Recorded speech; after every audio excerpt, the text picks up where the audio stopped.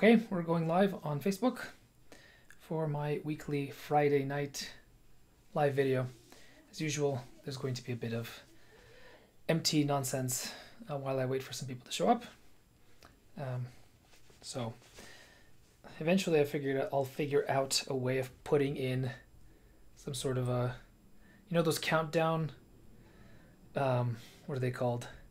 You have these countdown cards where it's got the timer on it, right? And and sometimes in the background you can hear stuff going on. It's like, oh. Hey Neil, thank you very much. Good to see you. Thanks for being here. So, all right, people are showing up. Let's get going then. We don't have to wait too long at all. Excellent. My name is Nicholas Kotar. For those who don't know, I am a fantasy author, an Orthodox deacon, a blogger, a podcaster with a new podcast called In a Certain Kingdom, where I retell famous and not so famous Slavic fairy tales. This season it's all Russian, but eventually in future seasons we'll be getting into slightly non-Russian fairy tales. And I'm here once a week on Fridays at 5 p.m. Eastern to talk about, for the last few weeks, about how stories can help us become more resilient, more loving, more joyful, and just in general better people in a time of difficulty. So over these past few weeks, as I personally have gone past a very large hump in my emotional and otherwise perhaps spiritual response to the pandemic, I've realized that my telling stories to others has been helpful, not only to the others, but also to me. I don't know what it is exactly. I mean, I do know what it is. I've been talking about it for weeks now, but sometimes we storytellers tend to get into preaching mode and forget about the fact that we're telling stories not only for others, but also for ourselves. So I'm hoping that everybody can hear me and that there aren't any issues with sound, because there have been times before when I've gone live and 5 minutes into the video I get a message from people saying, we can't hear anything, but it looks like everything's fine. So I think I'll just move on.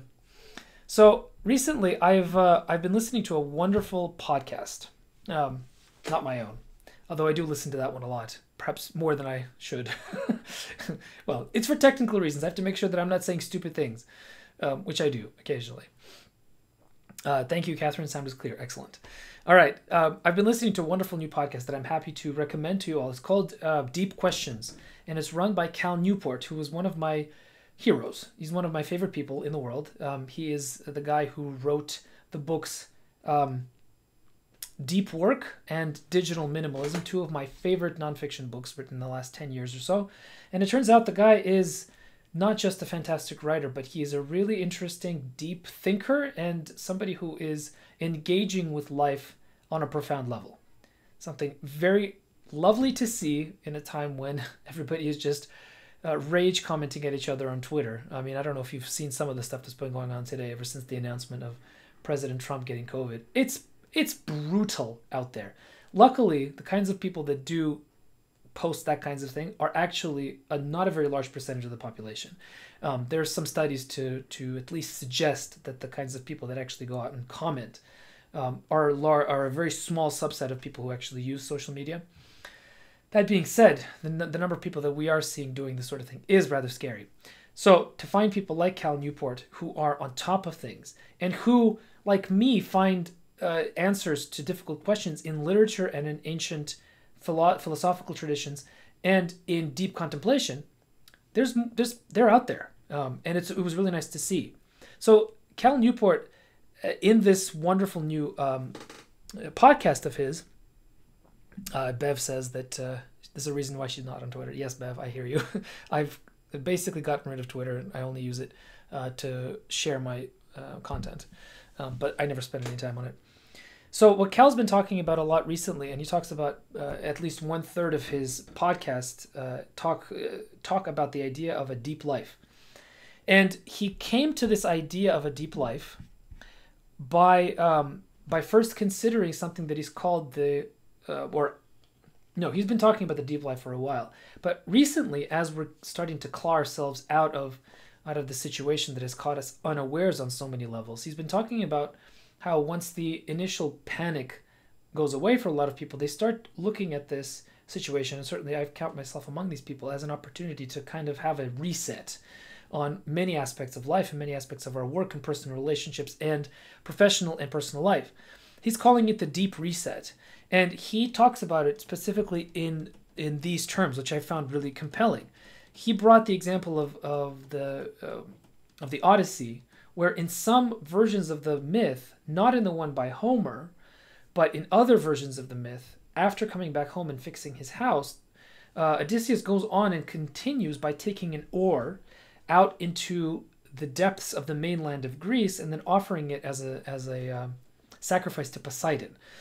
Now Cal Newport uses this myth to underline an idea that I think all of us can agree with, an idea that I've been talking about not quite so clearly as Cal, in the following way. He says, hardship unlocks a deep, more authentic, more satisfying way of living.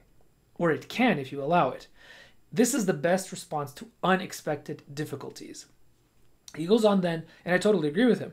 And then he goes on he goes even deeper. He talks about how there are actually two stages to dealing with the hardship associated with unexpected difficulties, not just one. And some people have been comparing the responses to COVID to the stages of grief.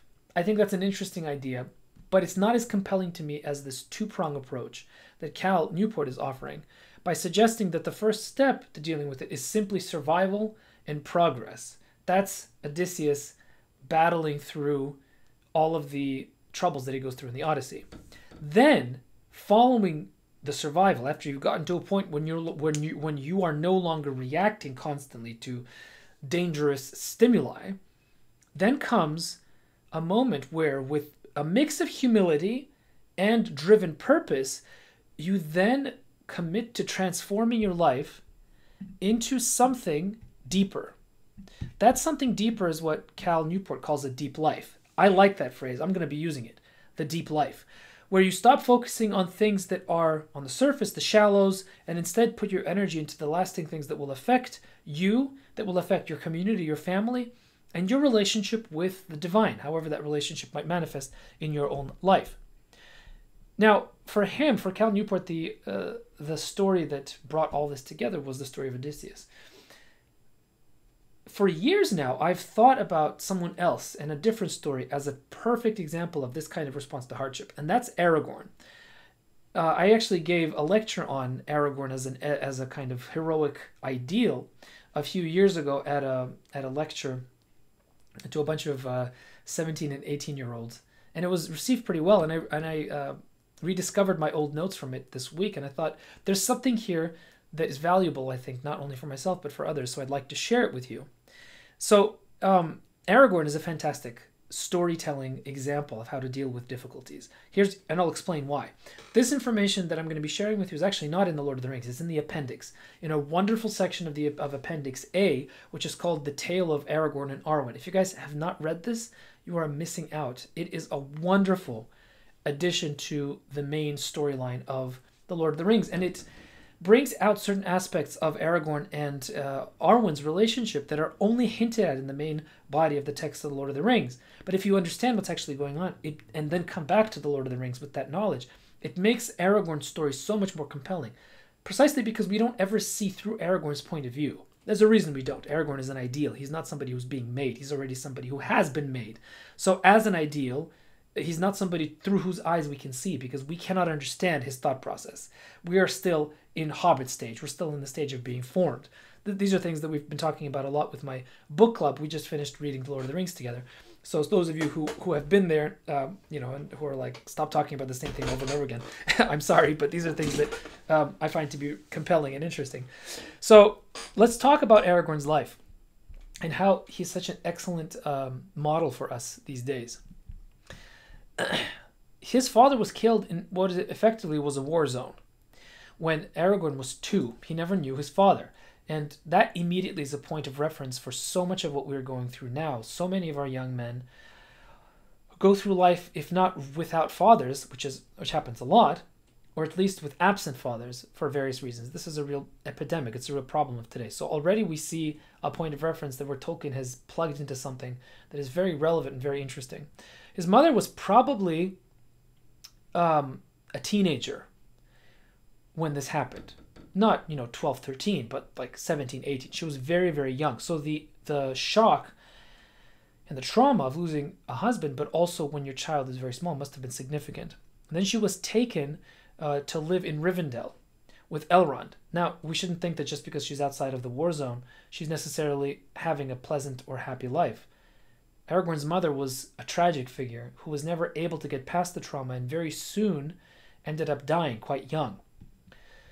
He was called Estelle. Aragorn was called Estelle, which means hope. And from his youth, even though he didn't know who he was basically raised in an atmosphere of guerrilla warfare. And he made his name, even as a teenager, by going out onto military raids with the sons of Elrond. Then at age 20, Aragorn calls him to himself and tells him who he is. A really fascinating choice on Elrond's part. So he didn't grow up with any sense of significance, with any sense of doom, with any sense of purpose. Not necessarily, right? He didn't know who he was. Who he actually was the heir to the kingdom of Westernesse, the heir to Numenor, the heir to the kings who at one point actually lived within eyeshot, so to speak, of the Blessed Realm, which is a story that is recounted in the Akalabeth and the Silmarillion, in the volume that includes the Silmarillion, and is the basis, that whole story is the basis, we hope, for the forthcoming Lord of the Rings Amazon Prime series, which I still hold out high hopes for. Aragorn was brought before Elrond, who then gave him the heirlooms of his kingdom, the Ring of Barahir and the Shards of Narsil, the sword that belonged to Isildur and that chopped off the finger that held the ring right off of Sauron's hand. Except Elrond, when he's talking to him, doesn't give him all of the gifts of his kingship. Elrond goes on to say, "The scepter of Annuminus, the scepter of kingship, I withhold, for you have yet to earn it." Really, really interesting scene. Because here Elrond is given this sudden purpose after already having been raised in a time of warfare. But he's not given his full gift yet. Because at this point he has not fully understood and has not fully embraced the reality of the difficulty that has been given to him, whether he likes it or not. And that difficulty is constant, unremitting warfare against Sauron and against his minions. Sauron isn't around, but his forces are out there. His orcs are out there. And so he becomes a kind of a figure, a very fascinating figure, who, when faced with the difficulty of this inheritance, because the inheritance means he has a kingdom that doesn't exist and has to restore it while having no army, while having no love lost from his fellow Gondorians, who don't particularly like the kingdom in the north. It's not fair. He's been given this gift, which is a kingship with no throne, and a life that is going to be filled with hardship, of traveling constantly, of being constantly in danger, of being in constant threat of impending death. I keep harping on this because I think it's important that we remember that these stories are speaking to actual realities that we have to go through. I think it should be a clear parallel. Here comes the virus, a hidden secret enemy that is constantly impending doom and gloom and death. And our response has not been the response of Aragorn. And Aragorn's response is very, very telling. I'm going to read a wonderful section where that describes the response of Aragorn to his unexpected difficulties. Aragorn took leave lovingly of Elrond, who was effectively his father, and the next day he said farewell to his mother and to the house of Elrond and to Arwen, whom he had just met and fallen in love with. And he went out into the wild. For nearly 30 years he labored in the cause against Sauron. He became a friend of Gandalf the Wise, from whom he gained much wisdom. With him he made many perilous journeys, but as the years wore on, he went more often alone. His ways were hard and long, and he became somewhat grim to look upon, unless he chanced to smile. And yet he seemed to men worthy of honor, as a king that is in exile, when he did not hide his true shape. For he went in many guises and won renown under many different names. He rode in the hosts of the Rohirrim and fought for the Lord of the Gondor, who was his servant, I should have you know, by the way, by land and by sea. And then in the hour of victory he passed out of the knowledge of men of the west and went alone far into the east and deep into the south, the lands of the enemy, exploring the hearts of men both evil and good, and uncovering the plots and devices of the servants of Sauron. Thus he became at last the most hardy of living men, skilled in their crafts and lore, and was yet more than they, for he was elven wise, and there was a light in his eyes that when they were kindled few could endure. His face was sad and stern because of the doom that was laid on him, and yet hope ever dwelt deep in the depths of his heart. Hope dwelt ever in the depths of his heart, from which mirth would arise at times like spring from the rock. Okay, so this is really a wonderful, wonderful passage. And I want to bring attention to a few things that constitute a kind of list of concrete actions that he took as a reaction to sudden and unexpected hardship. He starts out by finding a vetted mentor. Gandalf the Wise is a very vetted mentor because Gandalf is effectively a kind of incarnate angel. You can't get more vetted than that. But following that, he then goes on to travel alone. He embraces solitude, becoming grim to look at except when he smiled. So there's the importance of solitude here, but also the importance of holding your joy deep within and only letting it out at certain times. This is a very Russian thing, by the way. Russians often criticize Americans for having their smile constantly on their face and not having any corresponding depths on the inside. I don't think that's a true. I don't subscribe to this idea. I don't think it's a properly thought out criticism. But it's certainly the opposite way of the way Russians do things. Russians tend to be face forward with their grimness. They're like Aragorn in a lot of ways. And once they let you into their home and allow you to sit at table with them, that is when they smile. And the smile of a Russian can be a very warm thing, as of course the smile of an American can be as well. The next thing he did, the third thing, was that he hid his name. He didn't go trumpeting about that he's the king of Arnor and Gondor combined. And he sought renown under different names. He had, as it were, pen names. He went alone then to explore the hearts of men, to come to know the depths of man's existence in the deep dark places of the people he didn't know, the east and the south, the grim men of Harad and other countries that tended to worship Sauron and go to war for him, kind of a spy for the west. And yet he made sure to look for both the good and the evil there. How? Not by looking at the external appearances, but by delving deep into the hearts of the ones he encountered. You've been hearing me talk about the importance of relating one-on-one with people of different skin colors, ideologies, ways of looking at the world. Aragorn did this in a very clear and a very interesting way. Then he followed that with becoming very skilled in two things: in the crafts of hand, doing things with your hands, the kind of art of manliness kind of stuff, but also becoming skilled in the lore of men, but also in the lore of elves. And in the world of Lord of the Rings, the lore of elves is effectively angelic lore, because the elves are the first children of Iluvatar. They are the ones that were the closest to the Valar. They are the ones that take the traditions of the Blessed Realm into the fallen land of the West. So that's important as well. Then, after that, he accepts that there is a doom laid on him. He acknowledges it, he accepts it, and then he moves forward. But then a very interesting thing happens, and this is the next stage in his life.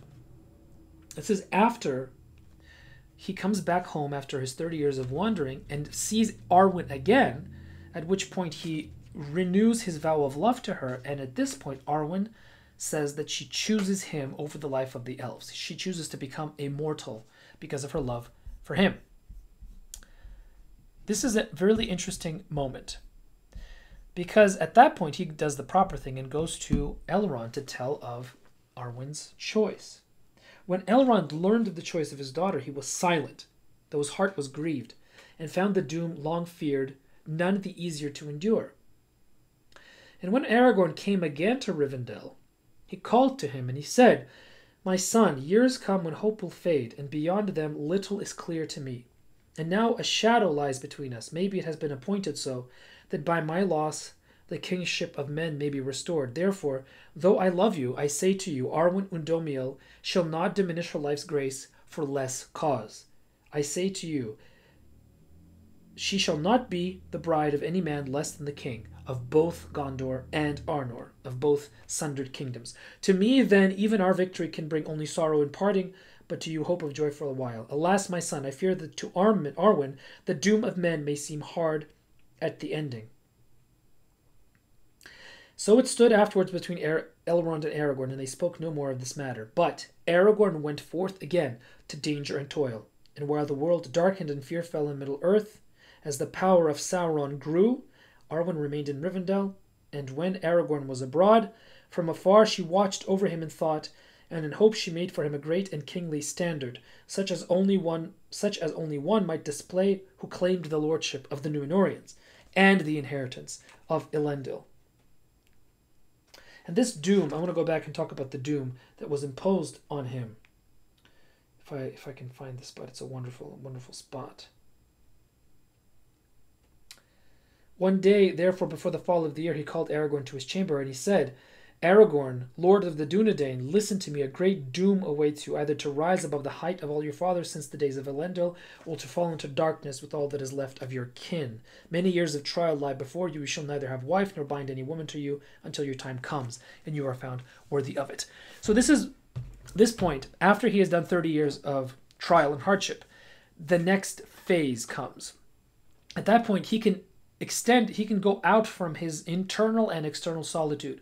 And he is now ready to go and then extend his knowledge and his ability and his love outwards to his community, to his direct family, to Arwen. He is now worthy to go and tell her, I love you, and to hear the response from her, I will be your wife.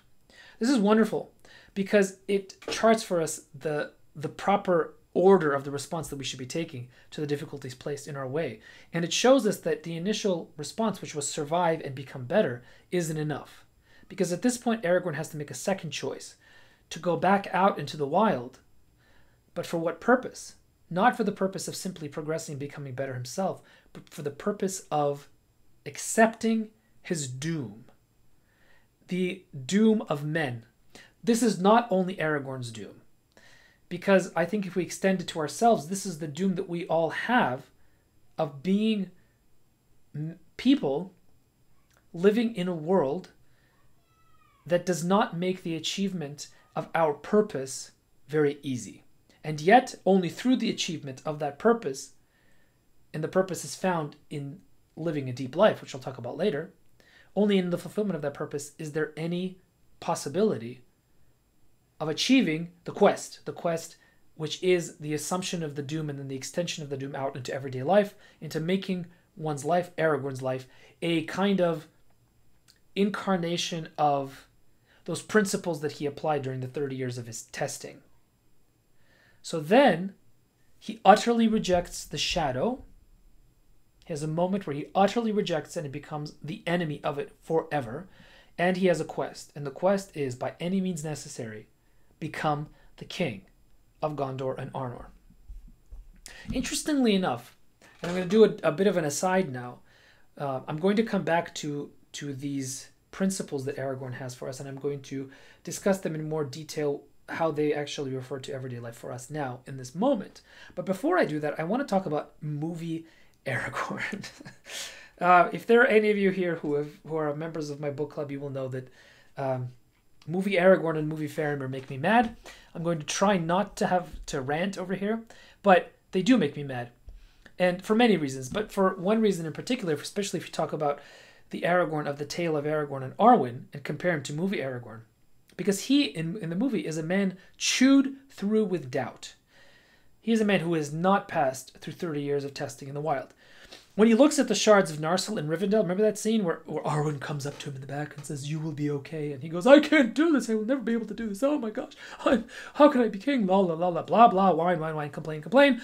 Doubt creeps in at the very possibility of him making the same choices as Isildur. Oh no! When put to the question at the very last moment, Will I be able to say no to the ring? My ancestor said he was not able to say no. Am I fated to repeat the mistakes of my ancestors? Woe is me! Again, blah, blah, blah, whine, whine, whine.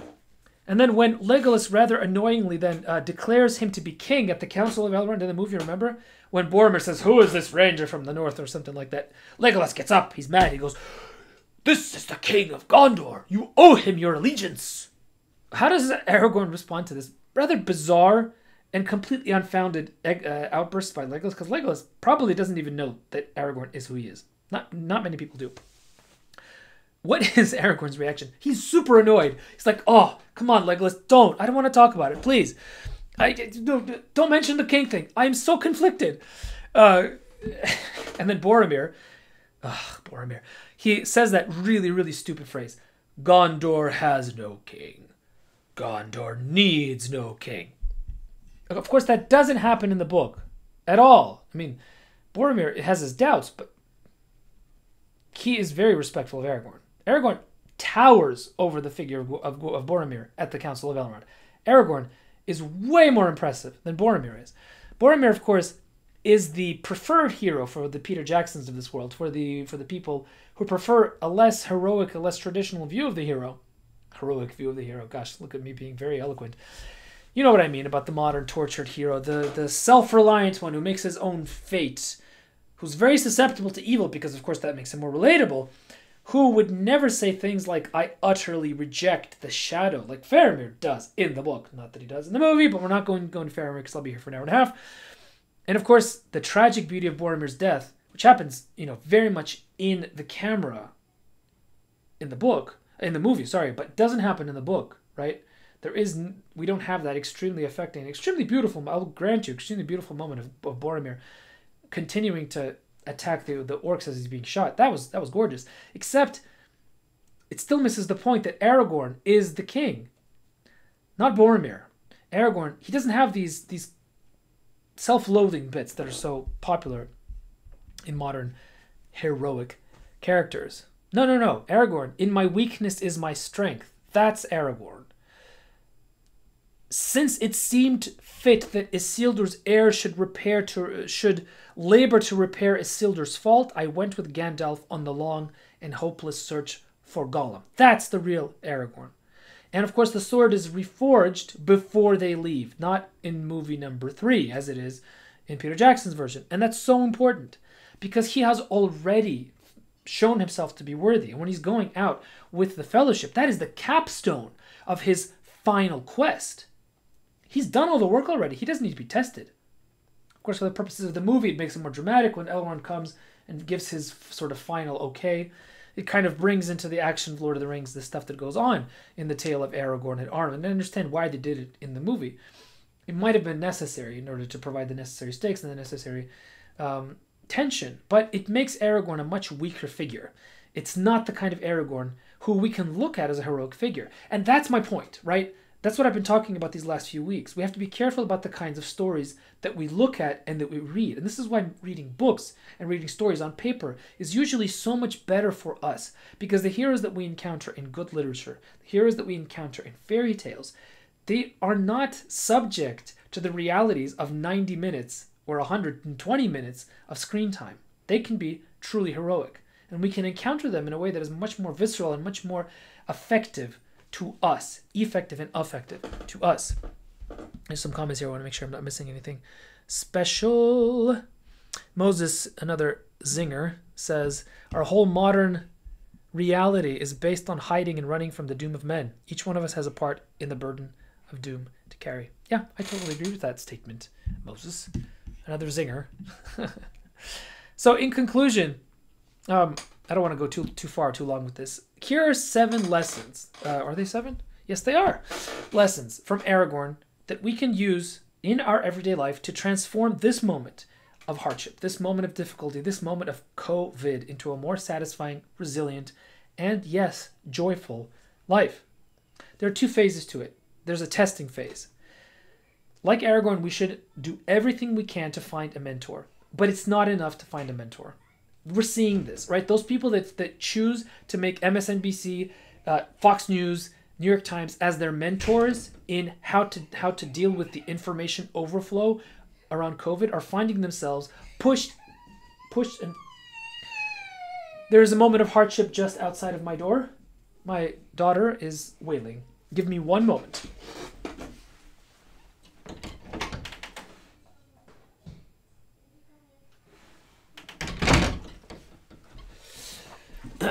My own Arwen has taken care of the situation, so I can go and carry on talking about Aragorn. Hooray for Arwen, by the way. So, finding a mentor. It's very important that we find the right one. If you're paying any attention to the way that the media is covering this, they are going with the most salacious story. Go back and look at the headlines from March. You will not believe the kind of things that the news was telling us, that it is now saying the exact opposite of right now. I'm not going to get into the details. If you're paying attention, you know this to be true already. So you need to find the right one. If you can find an incarnate angel, I wish. That would be best. But the search for the mentor is really important, and you got to make double sure that the mentor is a good mentor. That's number one. Number two, seek solitude after you found your mentor. Super important. We live in a really shallow society, and our smartphones are making us dumber. A point very beautifully made by Cal Newport in his book, Digital Minimalism and Deep Work, and continually made in his wonderful podcast, Deep Questions. I recommend that you all read into this a little bit. Especially social media usage is making us really not okay. You're seeing this. And again, I mentioned already the response to Trump's being sick. Only in solitude can we allow our brain the necessary, and our heart, the necessary space to actually make the connections that will help us to make the insights, to have the insights that will help us, our own personal selves, deal with the questions that face us both in the small world of our immediate family and circumstances, and also the large world of COVID, etc. Because in that solitude, you have contemplation, and from that solitude and contemplation, only then can come joy. The third thing we should do is try out different ideas, but not by dealing with them superficially. We should go into the enemy's camp. We should look at ideas. We should encounter ideas that we don't agree with. We should look deep into the heart of those ideas, like Aragorn looked into the heart of the Haradrim, the Easterlings, and the Southrons. We should test them out, but in the testing out of the ideas that we don't agree with, the ideas that we consider to be antithetical to our own, never forget or lose sight of the teachings of our mentor, because that's what Aragorn did. Aragorn became a spy for the good, but always he made sure to come back and test his ideas, test his conclusions by talking to Gandalf. The fourth thing we should do now is find a craft, is to become good with our hands, is to take opportunities to fix things when they break instead of throwing them out and buying new ones. I mean, from my own personal experience, I can't tell you how rewarding it has been to do things like fix a broken vacuum cleaner. And it turns out it's not so hard. Or to make a planter box. Like, you can go online and buy a planter box that has, all the stuff ready and you just screw stuff in. It's nowhere near as rewarding as building the planter box by going and buying lumber and then actually using a saw to cut it into the pieces, the size pieces that you need. Incredibly rewarding. But it's not enough to do just the craft, to become good at it. You should also seek to become rich in lore, as Aragorn became. That means expand our minds. Read books that are difficult to read. Sit and read for long form, for long periods of time. Read philosophy. Read theology. Read the classics. Read Tolkien. Read Dostoevsky. Read Dickens. Read George Eliot. Be with those masters of lore. Let them change your heart, because that is the best way to start becoming more compassionate and empathetic to the suffering of others. Because the next stage is to accept your doom. I'm not sure how many of us have come to accept the doom that is post-COVID reality, because the world is not going to be the same. It's not possible. Somebody made a really interesting point recently. These kinds of viruses have been happening for about the past 10 or 15 years in Asia. Right? You've had swine flu and bird flu. As a result of those outbreaks that were primarily contained in the East, there is a completely different culture when it comes to personal hygiene and when it comes to socializing in public.